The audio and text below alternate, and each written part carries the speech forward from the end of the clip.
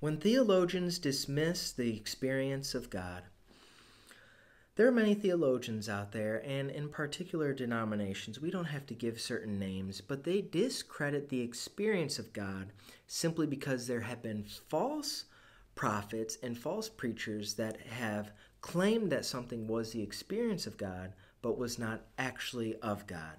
And in order to have this discernment as to what is the experiential standpoint of God and what is manifested in deception and is of unclean spirits, we need Holy Ghost wisdom for that. And we receive the Holy Spirit when we believe Jesus Christ as Lord and Savior and we repent of our sins. The Father sends the Holy Spirit to live in us.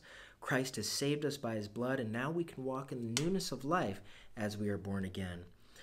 But the reality is that many theologians are so bogged down in the Word of God that they don't know the God of the Word. And that's a quote by Leonard Ravenhill.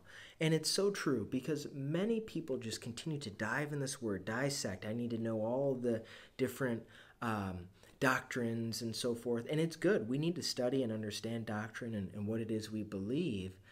But that is not the end-all be-all, and even that can become an idol above God because it is knowledge, and knowledge puffs up, and the more that you know, the less likely you're to be humble.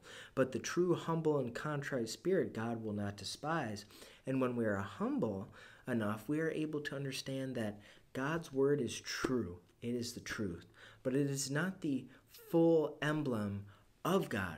It is truly of God, but the fullness of God is so vast that not everything could fit in this book. We even know from the end of some of the Gospels, I believe it was John, that said what Jesus Christ said, not even all the books of the world could fit in what he said. So God's word is truly true.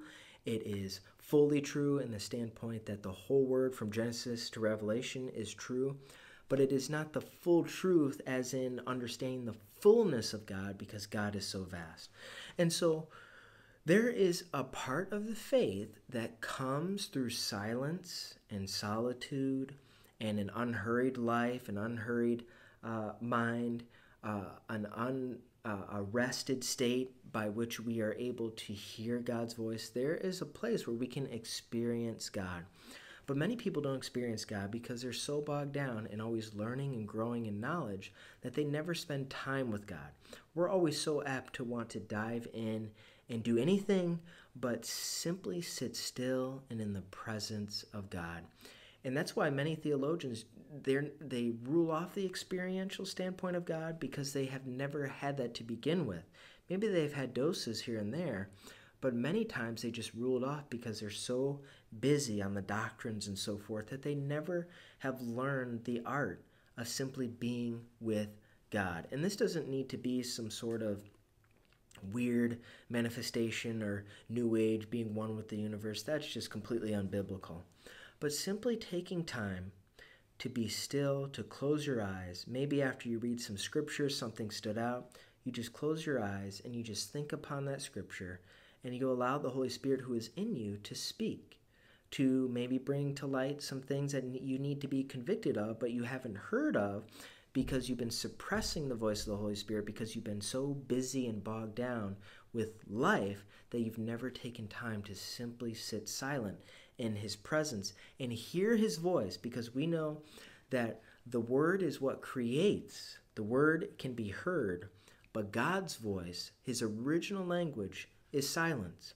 There was no need for the Trinity to talk to himself before the creation of the universe and the world and the heavens. It was just him. And silently, he knew all things. Silently, he knew what one person was thinking within the Trinity. And silently, they spent time in the wonderful manifestation of God's love because God is self-sufficient. He is self-existent. He doesn't get anything from external sources. He is that which is. And so silence is his original language. And so we need to not allow the improper views of the experience of God and what we've seen probably from other YouTube videos of certain churches claiming that they've had an experience with God. We need to not allow that falsity and those liars and deceivers to distance us from the true reality that we can experience God. Faith is not a feeling, it's an endurance in the truth. And we don't need an experience of God to walk in the way of truth and to get to know Him. I mean, we'll have that immediate conversion that we can look back. But again, it's not always a feeling. Faith is not always a feeling. It's not always this big experience. But we need to understand that we can experience God on a deeper level and a more intimate level, but we have to be willing to spend more time with Him. Because if we think we can build a relationship without spending time with someone, we are entirely of a foolish mindset. Because if we want to get intimate with someone, if we want to have a deep relationship with someone, that takes dedicated time, not merely time just doing and having fun, but also time alone with each other to be able to hear and to dive deeper into what truly matters. And that is where God's voice most distinctively speaks from the experiential standpoint. We can know His Word, we can hear His voice in the Word, but if we want to experience God and know Him in a more deeper, intimate way, we must practice the ability to get away and to get alone with God.